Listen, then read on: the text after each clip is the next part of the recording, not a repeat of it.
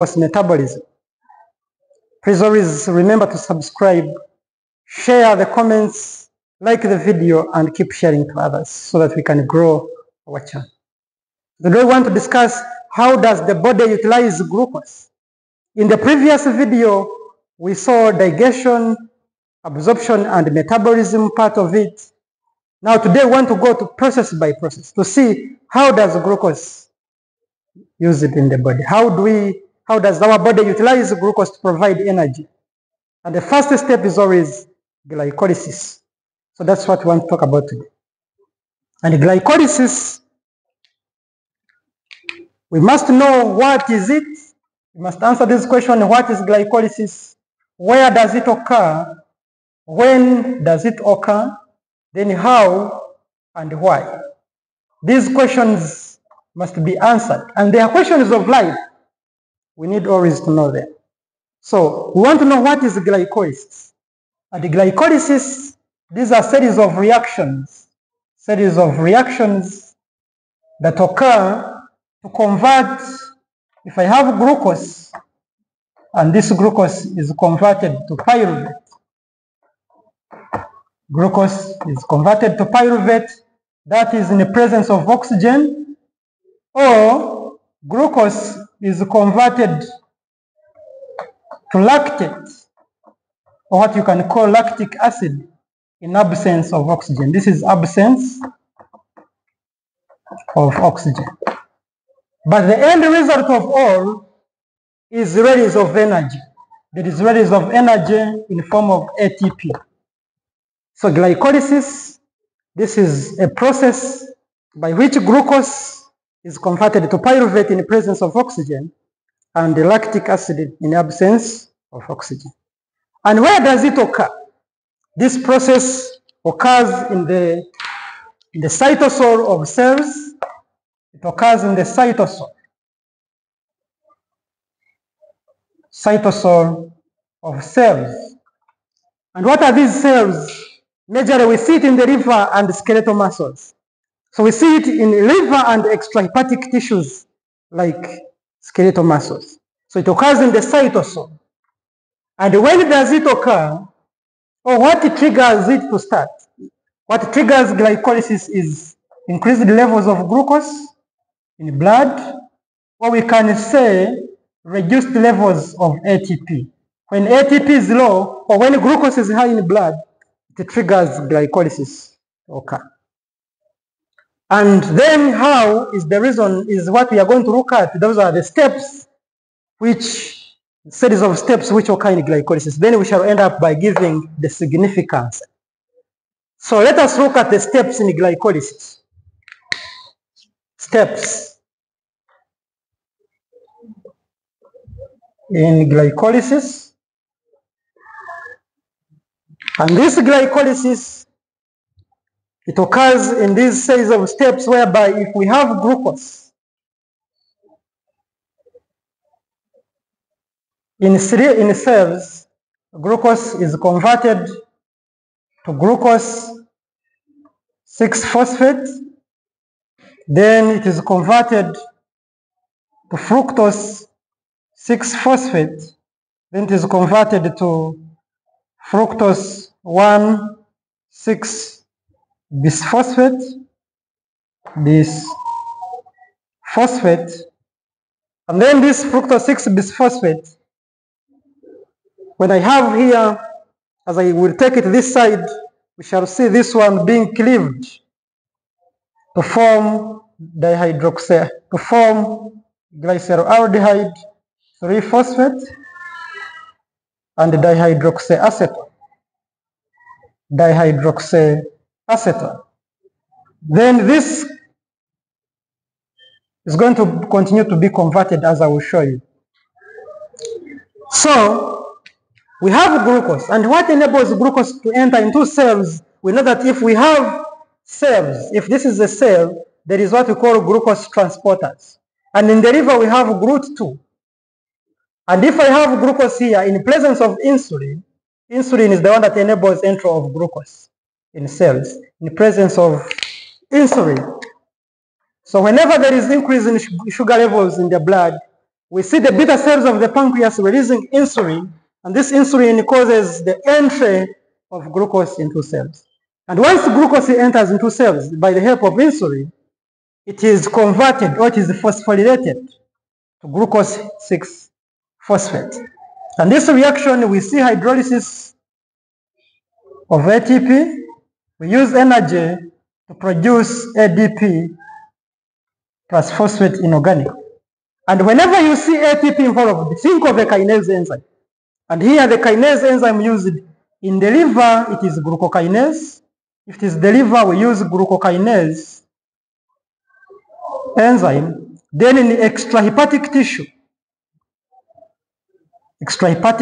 we use hexokinase. So during phosphorylation of glucose to glucose 6-phosphate is that if I have a 6-carbon sugar, this is 6 carbon, this is also 6 carbon, 1, 2, 3, 4, 5, 6. We are seeing addition of a phosphate group at carbon number 6. This is carbon number 6 of glucose, forming glucose 6-phosphate in the liver catalyzed by glucokinase, and in the extrahepatic tissue catalyzed by hexokinase enzyme. So what does hexokinase enzyme do? It gets a phosphate group from ATP and adds it to glucose at carbon number 6 to form glucose 6-phosphate. And this is the first rate limiting step. It is irreversible. It is irreversible. Then we see conversion of glucose 6-phosphate to fructose 6-phosphate. And this is just an isomerism. We are changing the position of the phosphate group. And this one is characterized by phosphohexose isomerase enzyme. This isomerase enzyme is the one that is catalyzing the arrangement of the glucose molecules to form fructose 6-phosphate, and this reaction is reversible. It is not a rate limiting step. Then after forming this fructose 6-phosphate, we see another phosphorylation process whereby we are going to inject another ATP to form ADP plus phosphate inorganic. And whenever I see ATP, I think of a kinase enzyme, and this enzyme that catalyzes this reaction is known as phosphofructokinase type 1. You can abbreviate it as PFK. So phosphofructokinase type 1 is going to get a phosphate group from ATP and adds it to fructose 6-phosphate and adds it at carbon number 1. That if I have a 6-carbon sugar, you know we already have a phosphate group at carbon number 6. So what phosphofructokinase type 1 do is going to add another phosphate group at position number 1. This is position number 1, this is position number 6. So we see formation of fructose 1,6-bisphosphate. Why do we call it bisphosphate, not biphosphate? It is that these phosphate groups are on different carbon atoms. So when they are on different carbon atoms, we call it bisphosphate. And when they are on the same, we call it bi. So we call it bisphosphate because the phosphate groups are on different carbon atoms. And this one is the second rate limiting step. It is irreversible and it is a second rate limiting step. So after forming, why were we putting phosphate group at carbon 1 and 3 is because there is a molecular scissor called enolase enzyme. And this enolase is going to come and cut this compound into 2 equal molecules. So we're going to see enolase coming and cut here. And this enolase, no, this is aldolase. The aldolase enzyme comes and cuts between here to form 2 molecules of 3 carbon, whereby this is a 3 carbon and this is a 3 carbon sugar. And these two guys, for them, they are interconverted. We see interconversion of dihydroxyacetone to glyceroldehyde 3-phosphate by an enzyme known as triose phosphate isomerase. So triose phosphate isomerase is the one that catalyzes the interconversion of dihydroxyacetone, which has a keto group, to glyceroldehyde 3-phosphate. So from this step, we were supposed to have continued. We see we have now formed two molecules, one molecule, second molecule. So we are going to take one step, that is glyceroldehyde phosphate, but after being converted to pyruvate, we see also the hydroxyacetone being converted to glycerol. So everything we are going to be multiplying 2 by 2, everything. So we are going to see, to go to this, let me zoom it this side, whereby when we have glyceroldehyde 3-phosphate, glycerol, we had dihydroxyacetone being converted to, even we have glyceroldehyde 3-phosphate. These are two molecules in the presence of triose phosphate isomerase. So we are going to move with one, but everything we are going to multiply by 2 because we have two molecules of 3-carbon sugar. This is a 3-carbon, this is also a 3-carbon. So this one is going to be converted to 1,3 bis 4 bis phosphoglycerate. Then this one will be converted to 3 phosphoglycerate. Then this one is going to be converted to 2 phosphoglycerate. Then this one is going to be converted to phosphoenolpyruvate. Then it will be converted to pyruvate.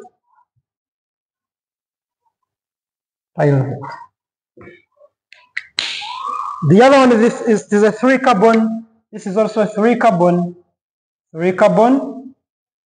So meaning we have 3 carbon molecules, 3 carbon molecules, 3 carbon molecules, and 3 carbon molecules.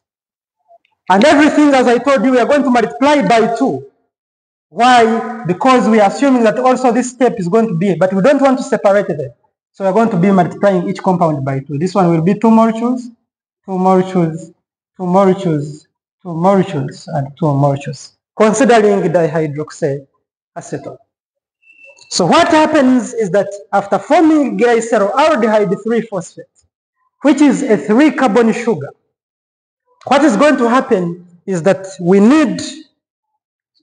are going to see oxidation reaction, whereby we are going to oxidize glyceroldehyde 3-phosphate in presence of NAD plus, producing NADH, 2 molecules, because everything is multiplied by 2. And whenever I see a dehydrogenase, I see NAD, I think of a dehydrogenase enzyme. And dehydrogenases are named according to the substrate they are catalyzing. So the enzyme here is going to be glyceroldehyde 3-phosphate dehydrogenase. So this is the enzyme, whereby it is oxidizing glyceroldehyde 3-phosphate to form 1,3 bisphosphoglycerate. That already we have a phosphate group at carbon 1.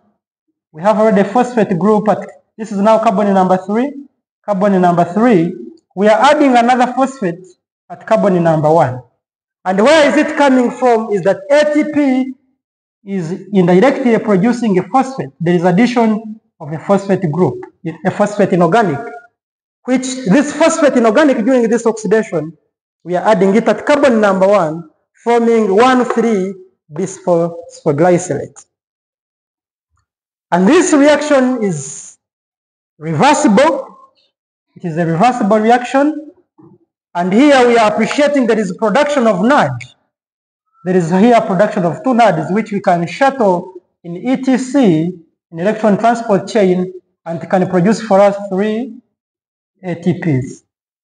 So we shall see in aerobic respiration, this NADH can be shuttled in electron transport chain to produce 3 ATPs at this stage. Then another following stage is conversion of 1,3-bisphosphoglycerate to 3-phosphoglycerate. And this reaction is called a substrate level phosphorylation. This reaction is the first substrate level phosphorylation. What is a substrate level phosphorylation? A substrate level phosphorylation is a type of phosphorylation whereby a higher energy compound, 1,3-bisphosphoglycerate being a higher energy compound, it donates one phosphate group. It comes and donates a phosphate group at carbon number 1 to a lower energy compound. And when it donates it, we see ADP plus phosphate inorganic being converted to ATP. So a higher energy compound donates a phosphate group to ADP to form ATP. And this is what we call substrate level phosphorylation, whereby a higher energy compound donates a phosphate group to ADP to form ATP, a lower energy compound, leading to formation of ATP without going into electron transport chain at substrate level. That's why we call it substrate level phosphorylation. So this is the first level, substrate level phosphorylation, where we are producing ATP directly. And remember, everything is 2, because we are using 2 molecules. So we produce there 2 ATPs at substrate level. Then we form 3-phosphoglycerate. But there is another pathway. Like in red cells, RBCs which lack the mitochondria. And we know that RBCs contain hemoglobin. And this hemoglobin is the one that transports oxygen from lungs to respiring tissues. So we can see 1,3-bisphosphoglycerate being converted to 2,3-BPG. And this 2,3-bisphosphoglycerate is the one that lowers oxygen affinity. It lowers hemoglobin affinity for oxygen. So that when hemoglobin is carrying oxygen to respiring cells, it is able to dissociate with oxygen in the presence of 2,3-bisphosphoglycerate, which is formed by the process known as Rupert-Rubbering pathway. That this Rupert-Rubbering pathway is whereby 1,3-bisphosphoglycerate is converted into 2,3-BPG. And this BPG, when it is present, it is the one that lowers affinity of hemoglobin for oxygen, so that hemoglobin is able to give out its oxygen to respiring cells. And it can also be reconverted back by a phosphatase enzyme. So after forming this compound 3-phosphoglycerate, it undergoes isomerization. And this reaction is a reversible reaction, whereby in the presence of a mutase, what we call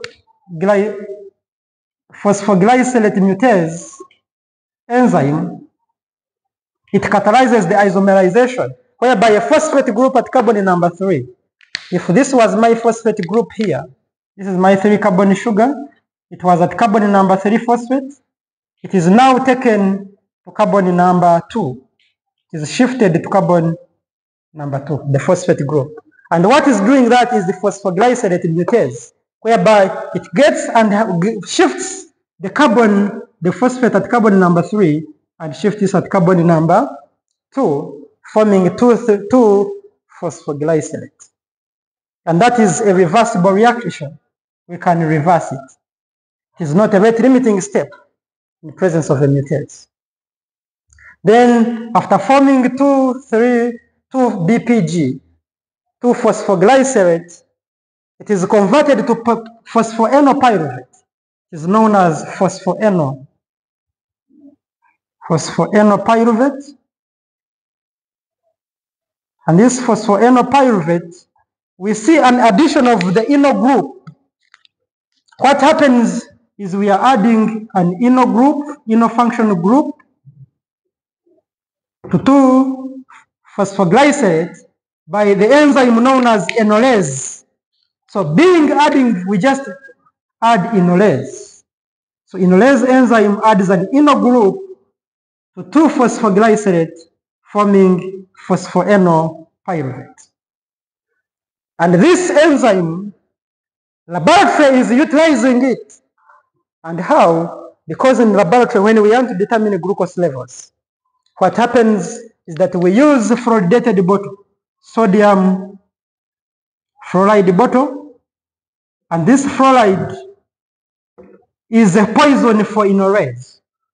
How? Because this fluoride inhibits the action. So fluoride inhibits. So when I collect a blood sample, a sample for blood sugar determination, and I collect it in a fluoride bottle, which is always gray in color, this fluoride inhibits enolase so that if glycolysis does not occur after collecting the sample to get wrong results. So we preserve the levels of glucose using sodium fluoridated bottle.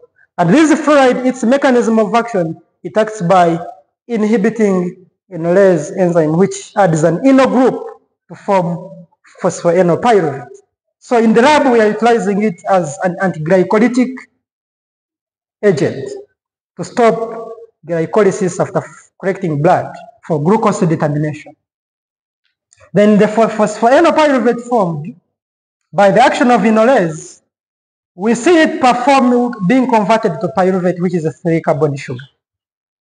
And this conversion of phosphoenolpyruvate to pyruvate this PEP is a higher energy compound. And being a higher energy compound, is going to donate a phosphate group.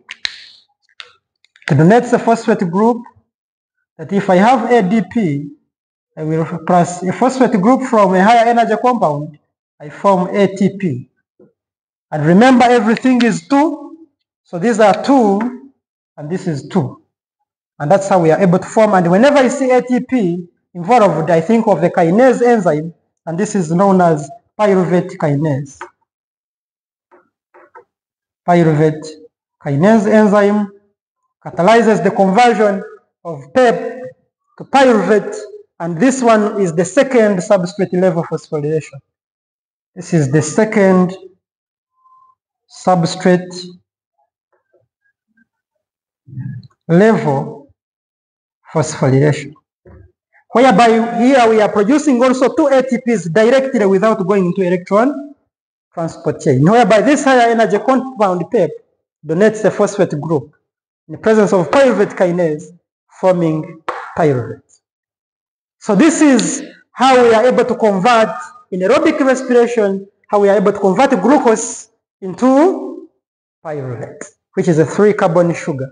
And this pyruvate formed, in case it is anaerobic, in anaerobic condition, we see this pyruvate being converted to lactate. Where this formation of lactate, it involves the utilization of NADH, and it is a reversible reaction whereby we utilize NADH to form NAD plus, or oxidized NAD. So this is in anaerobic, in absence of oxygen. In the presence of oxygen, we form only pyruvate. In absence of oxygen, pyruvate formed is converted to lactate by enzyme known as lactate dehydrogenase. Lactate dehydrogenase enzyme is the one that catalyzes this reduction of pyruvate to lactate. So these are the reactions that occur in the Krebs cycle. After seeing them, we have to know to give the accountability and give the significance. So let us begin with the significance of Krebs cycle.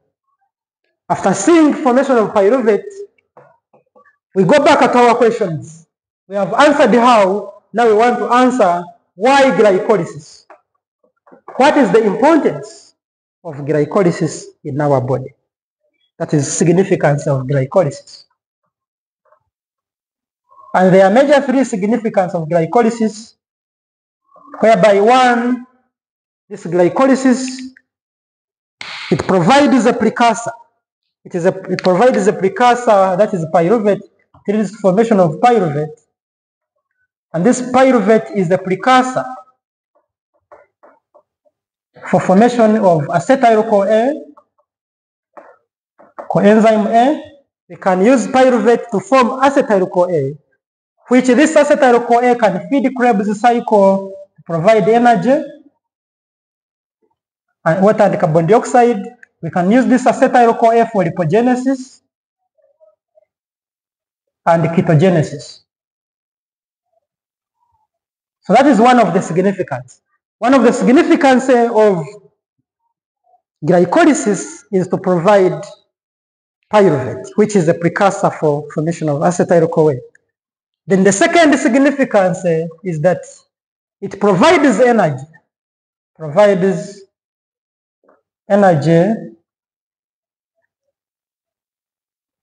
In cells that lack mitochondria. For example, red cells lack mitochondria. So red cells are able to get energy from glycolysis in form of whereby provides ATP, which this ATP can be used by cells that lack the mitochondria, like red cells. So red cells, or even it provides energy, it is the only step that provides energy in anaerobic conditions. In anaerobic conditions, that is in absence of oxygen, cells are able to get energy by glycolysis. Then the third significance, number 3, is that I saw you this pathway which we call Rupaport-Rubbering pathway, where we convert 1,3-bisphosphoglycerate to 2,3-bisphosphoglycerate.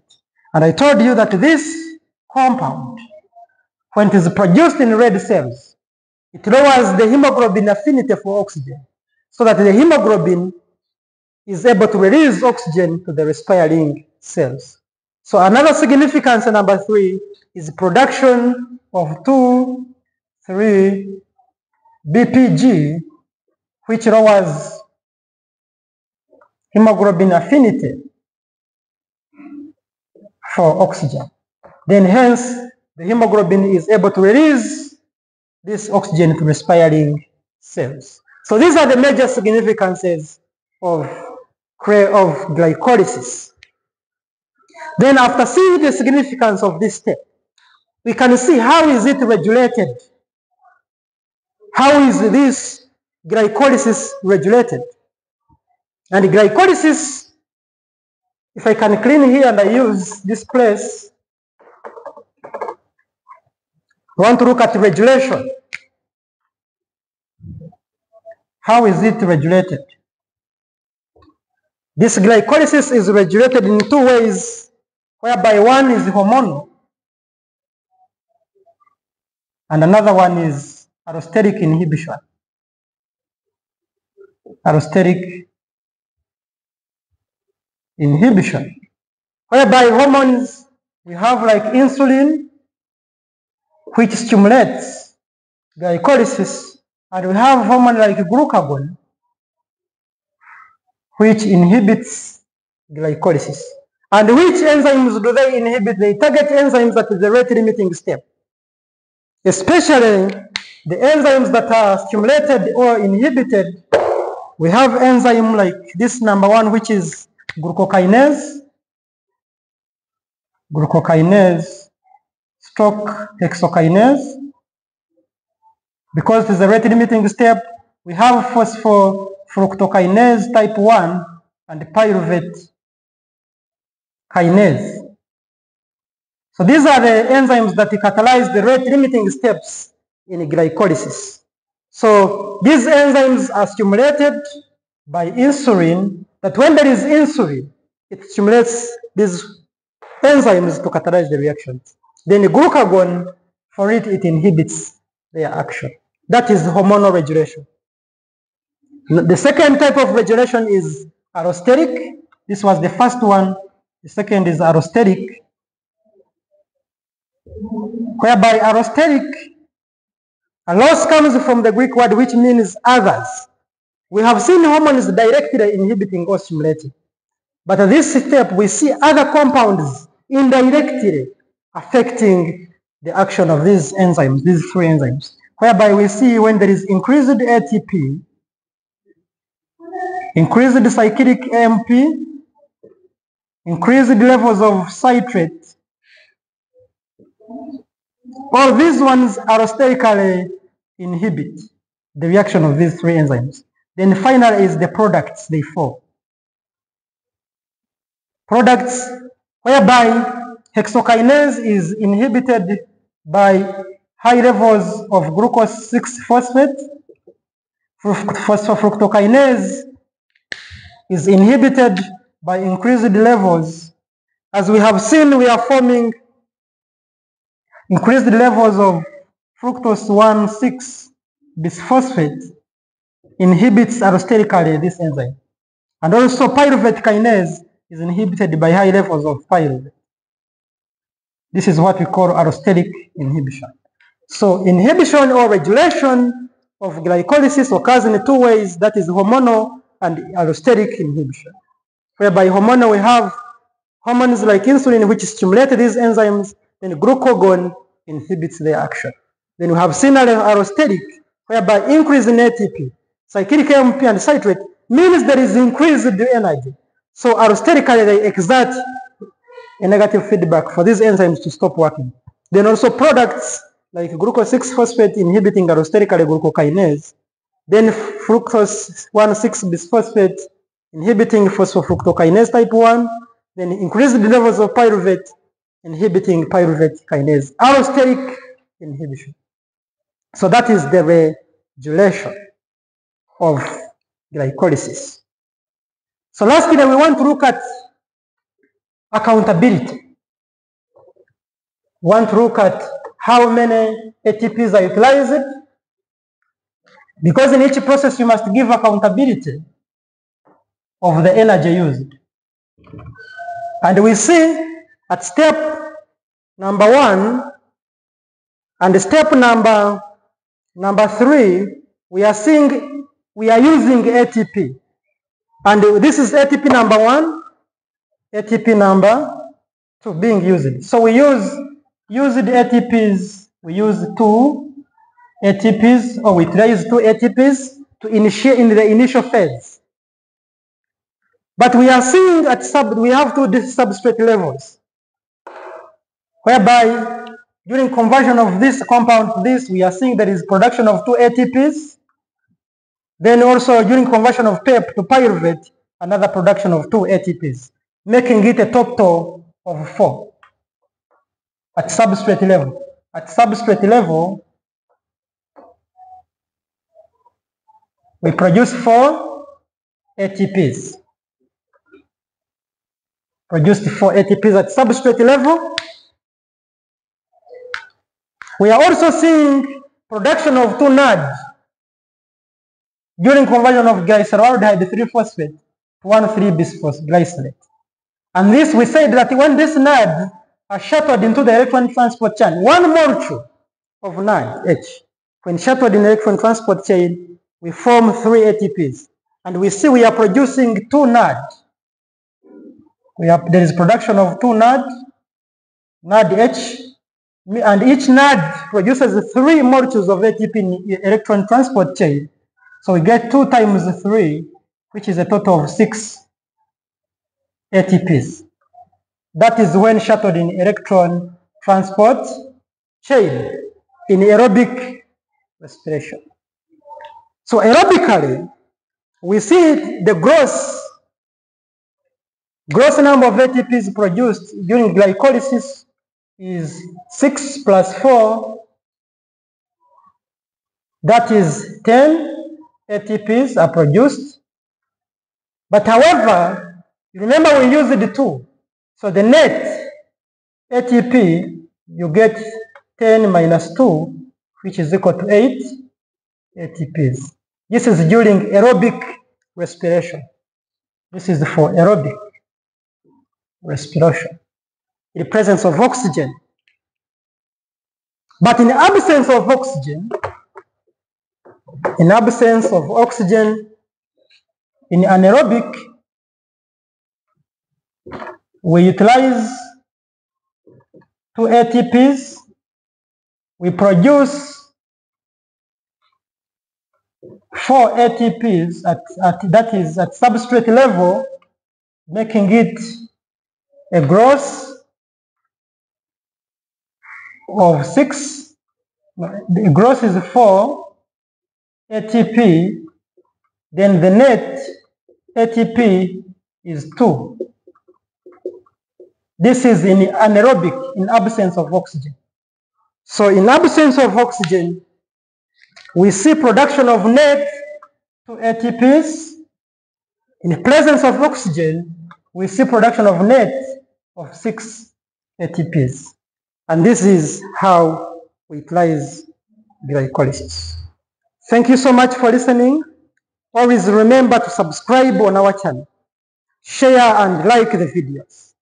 As we have seen the significance being measure 3, whereby it is production of pyruvate, which is used as a precursor for acetyl-CoA, then production of energy in anaerobic respiration and the cells that lack mitochondria, and also production of 2,3-bisphosphoglycerate by Rupert-Ruber-ring pathway, which lowers Hb affinity for oxygen.